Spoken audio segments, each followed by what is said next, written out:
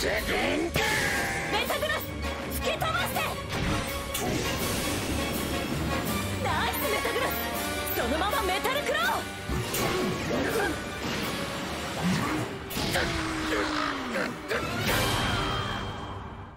everyone. Oh Jesus, we're not doing that.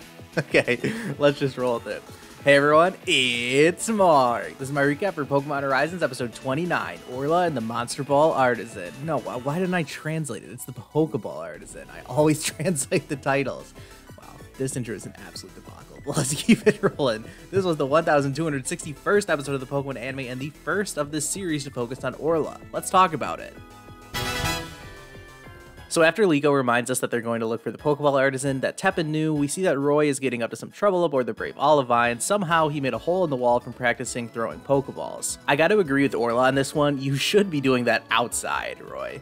We then see every other member of the crew aside from Liko and Ludlow jump in and ask for Orla's help because of some small issue that's going wrong with the airship. Orla is less than enthusiastic about helping everyone, but she goes off to do it anyways. Well, Liko makes note of how hard she works, and yes, I needed to use this screenshot because of Roy's funny face. The show skips ahead to when the Rising Voltacklers arrive at their destination, which looks like a Pokeball factory. The usual trio gets off the airship to investigate, and Orla comes with them this time. She's less than impressed with the factory, noting that it has potential but is way off mechanically. Just then, the shutters open and a shadowy figure emerges from the cloud of smoke, and it looks like we found our Pokeball Artisan. She seems friendly enough, inviting her visitors inside for some tea, only for this disorganized mess of junk to just fall on top of her, but she's staying pretty cheery about everything. That avalanche caused one of her Pokeballs to fall out, and it's a replica of a Hisuian Pokeball. Our artisan friend mentioned that it's based off the Pokeball they used in Hisui, and I was shocked that no one followed up on this piece of information. Wouldn't it have made sense to ask her what she knows about Hisui if they're trying to track down Kleavor? But nope, instead she just introduces herself as Kana, and after they sit down for some tea, Roy brings out his ancient Pokeball to ask about it, and Kana freaks out at the sight of it, claiming to have never seen anything like it. So yeah, they went all the way to ask this Pokeball artisan about the ancient Pokeballs, and she had literally zero useful information for them. Great. We could just end the episode there, but we're just getting started, as Kana points out her collection of prototype Pokeballs and makes it clear that a lot of them don't work as intended.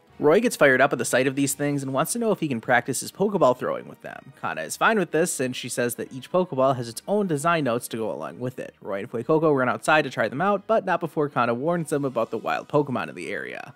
The remaining characters turn their attention to one of Kana's machines in her factory, and she explains that it's used to mass produce her custom Pokeballs. Then she makes this foolish statement about machines not being any good. Yeah, don't say something like that in front of Orla. Our resident mechanic invites herself over to the machine and starts investigating, and after some tinkering, Orla is able to get the machine working. Kana is impressed, but not as impressed as Sprigatito. I love the sight of this grass cat getting so easily excited at the sight of a pretty shiny ball. Orla celebrates her success at fixing the machine and uses a lot of the same verbiage that Kana used when she was describing her love of Pokeballs. From there, we check in on these clowns outside, and Roy is ready to test Kana's custom Pokeballs. He throws a bunch of them at this rock, but some of these outlandish designs aren't really that functional, as Roy and Fuecoco would soon find out. While they're messing around with that, we catch a glimpse of a Galarian Weezing watching on from behind a nearby tree. Time skips forward to when Freed is back aboard the airship, and we see him, Murdoch, and Molly go around in a circle, accusing each other of giving Orla too much work to do, while the much more level-headed Diana and Cap watch on, knowing that this argument is pointless. Back over at the factory, Liko is messing around with one of the Pokeballs herself, while inside, Orla is showing Kana how to use her Pokemon to help make her machines run more smoothly. Kana is ecstatic about Orla's help and advice, while Orla is very complimentary of Kana's Pokeballs. Yeah, it's plain to see that these two are getting along real nicely, which Liko picks up on. While she's just kind of chilling in the background, she overhears Kana asking Orla to stay here with her, which shocks the other two. Kana says that the two of them could really make something special together, and Orla doesn't accept or reject her offer straight off the bat, but of course Liko is quick to fear the worst, and she doesn't want Orla to leave the Rising Voltacklers. Back over with Roy now, and the next Pokeball he's going to try is a Chase Ball, one that is designed to chase after the nearest Pokemon. And yeah, you can see where this is going. It runs into that Galarian Weezing from before, and instead of catching it like any working Pokeball would try to do, this thing just hurts the Weezing, and it is not happy. Yeah, cue the chase sequence, and while Roy is running for his life, Liko is busy thinking about Orla leaving the crew. Orla notices Liko and goes to talk with her, so Liko asks if Orla has fun every day. Orla says yes, she does, even though it can be hard work a lot of the time. Liko then asks why she started traveling with Freed, and Orla's like, oh, did I never tell you? And Liko's reaction to this was kind of funny. Anyways, we jump right into flashback mode, and I gotta say, Orla's story really struck a chord with me. Okay, not the working on a shipyard in Hoenn part, but rather how she enjoyed her work. It was fun and relatively stress-free, but she would often question herself on what she really wanted to do. Yeah, like literally my internal dialogue from the past 2 years or so. I 100% have the same kind of thoughts as Orla was having here. Unfortunately for me, I never had my childhood friend call and ask if I could build him and his Pikachu an airship. Not that I would be any good at building one, but Orla was excited to give it a try. She didn't really know if she could accomplish this, but she gives Fried the credit for lighting a spark under her. Orla liked putting her skills to the test, and she even found out what it is she really wanted to do with her life. Before she can tell Liko what that is, here comes Roy and Fuecoco running from that wheezing. Liko tries to stand up to it, but Sprigatito is a terrible type matchup, and she just so happens to not have a Tenno with her. How convenient. Orla steps into action, calling out her Metagross. Obviously, a Steel Psychic type Pokemon is the perfect matchup against a Galarian Weezing, and one Metal Claw is enough to send this thing flying. It doesn't waste any time coming back though, alongside an entire horde of Galarian Weezing. Fear not though, that familiar Thunderbolt has appeared to save the day. It's Captain Pikachu, fresh off his critically acclaimed surprise appearance at the climax of the previous episode. He's back again, making quick work of the Weezing he battles. As much as I can make light of Cap always coming to save the day, I wasn't hating this scene as much as I initially thought I might. Fried realizes that there are so many Weezing that even Cap might struggle, but he has some epiphany when looking at the factory smokestack. He yells down at Orla and asks if she can make the machines run faster, and he even drops in the same "can you do it" line that Orla pointed out in that flashback just a moment ago. This unsurprisingly strikes a chord with Orla, so she heads inside to get to work. It seems like the machines are going to overload, but Fried keeps asking for more, and Orla trusts that he has some idea. Eventually, the smokestack nearly explodes, sending out a ton of gas into the air. That must be terrible for the environment, but it does cause the Weezing to flock to the smoke. Liko's Pokedex reveals that Galarian Weezing consume gas like this, and in return, they let out clean air, so Fried used some of his Pokemon Professor knowledge to distract the Weezing. We cut to later that day at sunset, and it looks like Orla has rigged up a feeding station for the Weezing so that they can help filter out the contaminated air that the factory produces. We then see Orla decline Kanna's offer to stay with her, but the Pokeball Artisan isn't surprised in the slightest by this. She offers Orla a fancy Pokeball as a parting gift, and Orla smiles and winks and reminds Kanna to do her maintenance on her machines. Kanna winks back and asks if Orla will come back if she forgets to do that, and Orla says she'll even come back from the ends of this earth.